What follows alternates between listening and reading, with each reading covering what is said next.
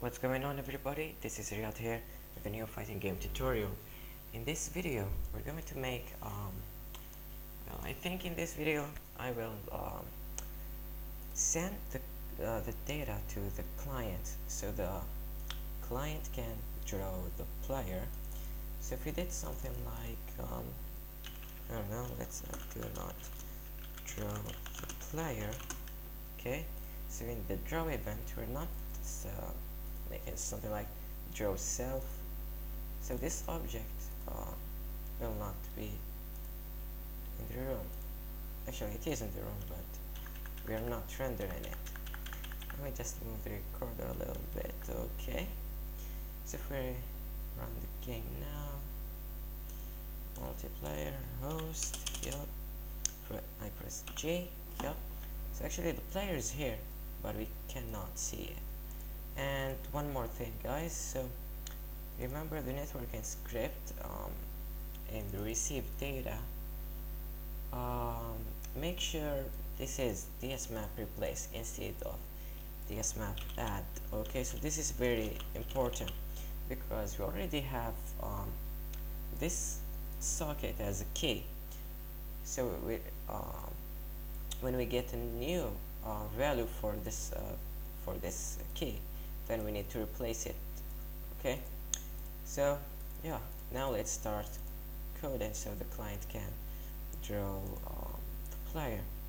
Well, first of all we need to send some variables to the player. Okay, so let's say with obj remote player. Okay, so we cannot do something like buffer right player buffer because this object cannot access this variable. So let's make another variable, global dot player buffer equals player buffer. Okay, so now we're going to use global dot player buffer instead of player buffer because the player can access this one. Okay, so buffer buffer and sign at 32 integer. I think that's good. Okay, so we're sending ex position. Okay,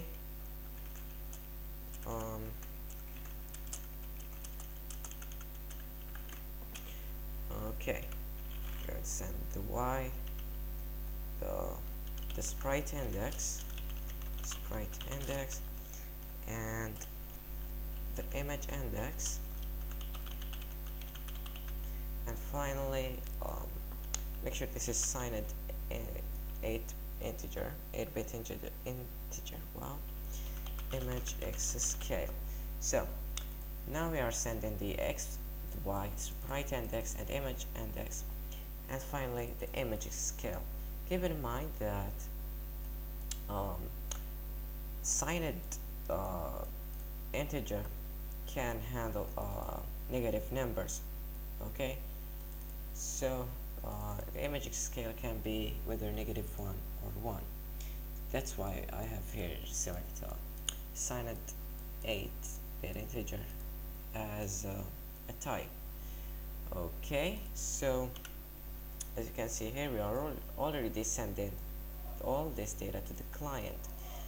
Now the only thing we need to do is go to our client here in the networking.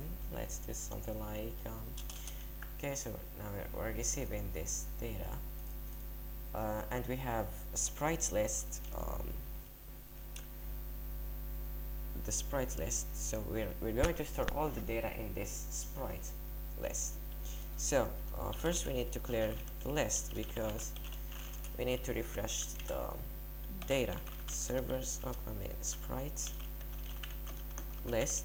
Okay, now let's say for I, or for variable I equals 0, I is less than sprites, basically I plus plus. Okay, this list add socket, sprites list sprites list and buffer read um, buffer u32. Okay, so let me just keep that open here and open the server here so we can see the data. Okay, let's copy that 4 times or 5 times. Actually 6 because we need to send another variable which is the player name. So this should be buffer string and what was the, I think it was the name. Let me just check the variable.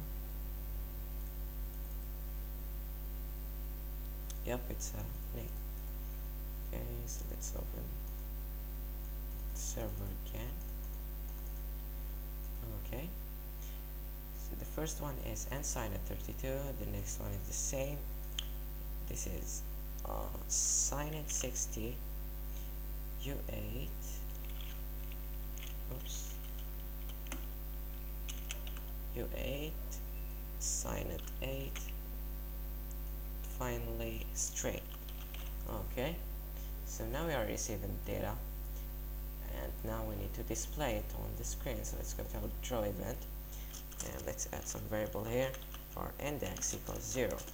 Okay, now for I or variable I equals 0, make sure to use variables in both for loops because we already have an I variable. So yeah, I is less than players I plus plus, oops, I plus plus. Now let's make some other variables, xx, yy, sprite, index, scale, and the name. Okay, so xx equals this list, find value here, id, it's sprites list, and the position in index plus plus. So let's do that like 6 more times. Oops. Okay, so this is YYSP N SC and name. So now draw sprite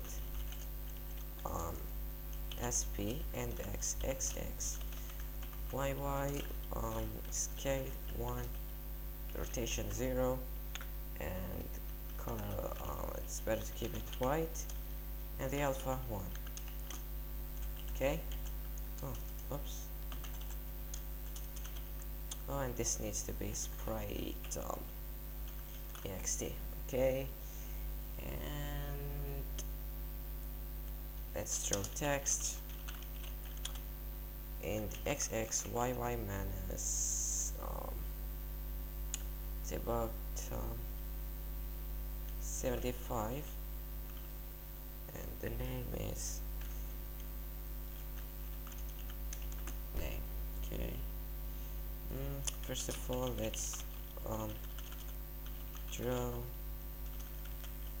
set line fast center. Okay, and then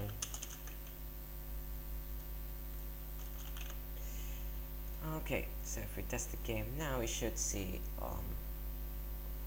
player in the screen. Remember that we are not drawing the player using this draw event, but actually we draw it using this one.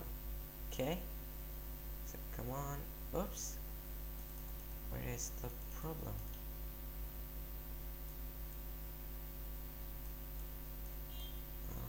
Really?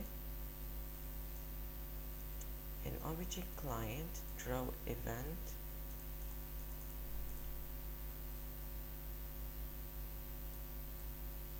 where is the problem? At line 22.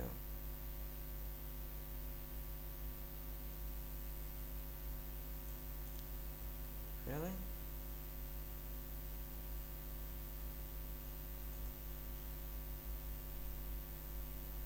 No.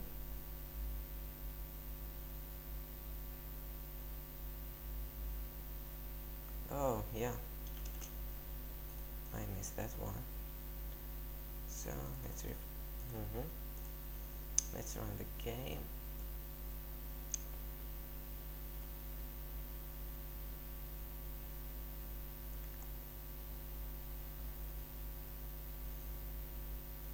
Come on.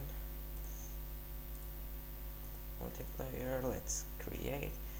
First let's change the character, so okay. Let's change the name. Host. Yup. Oops. Players. Oh. Yup. So this should be Sprite instead, because okay. Make sure that this is also Sprite. So let's run the game now, and hopefully we'll not get any error.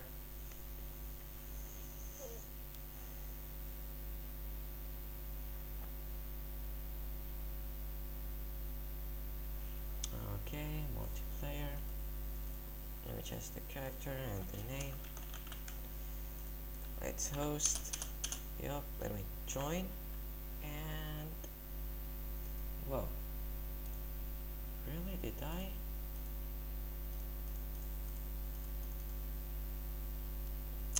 Okay. So Sprite list.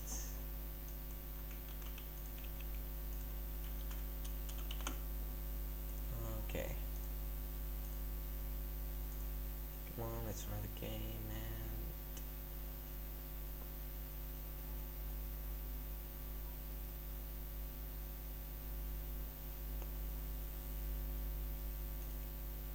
okay.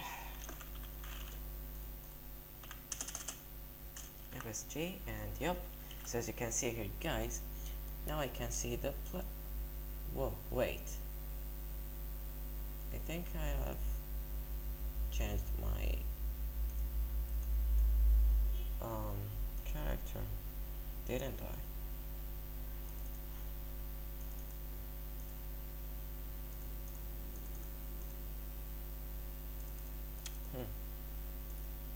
Sprite index, or oh wait, I think S6 is not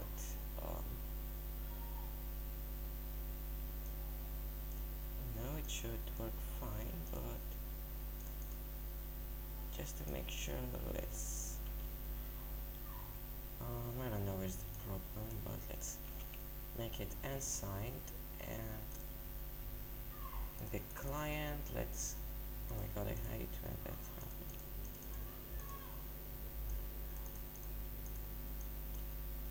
Okay.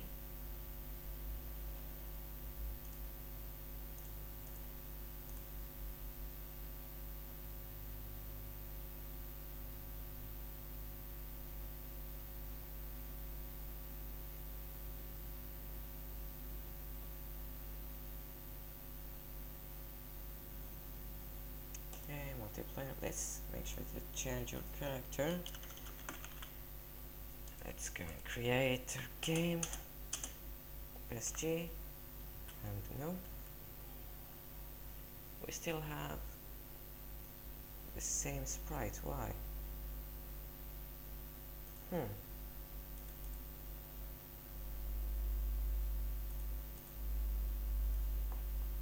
Wait a little bit.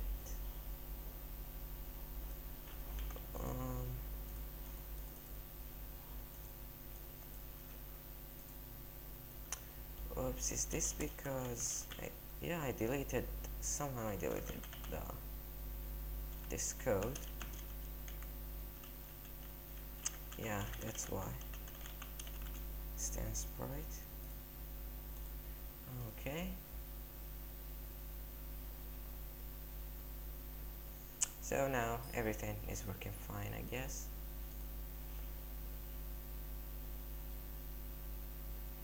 Okay, let me change the character. Create, host, press G, and yup. And for the remote player,